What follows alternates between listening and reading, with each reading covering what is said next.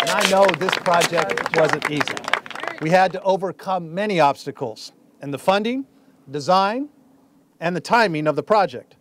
But in the end, the neighbors and the community triumphed. We're installing sidewalks, curb ramps, gutters, street lighting, fencing, and bike lanes.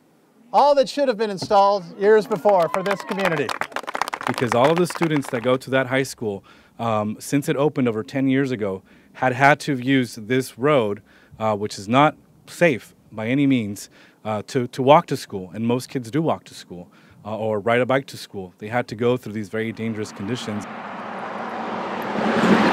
I can tell you since 2001, when I first contacted the city of San Diego in the completion of our high school, or the beginning of our high school to complete the sidewalk, it was told to me at that time, Mr. Espinosa, within 5 years we will have it done.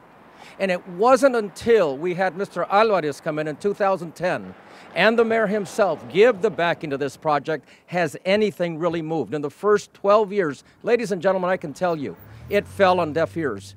But it took a mayor and a council member that cared about a community that not only transports and gives safe passage to our community, more importantly, it gives safe passage to our youth.